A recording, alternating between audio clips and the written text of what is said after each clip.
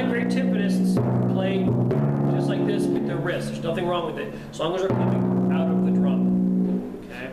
Which brings us to rolls. I showed you my rolls. When you roll on timpani, you never bounce the roll. You never do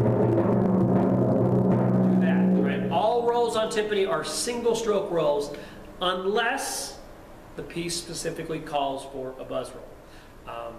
I've played the Holst Planets. There's a part in there with snare drum sticks doing a buzz roll on the drum. Very, very rare, very, very uncommon. So typically, we're using all single stroke rolls on the drum. Okay? Good.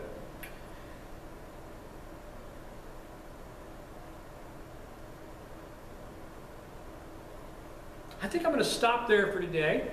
I'm going to post this. Give me your comments, see if this works for you, see if it doesn't work for you. Tell me if you have any questions. I'm going to put this up there today, if I can figure it out.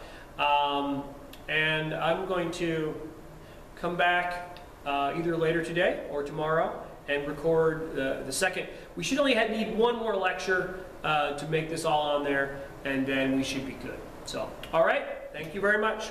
Take care, guys.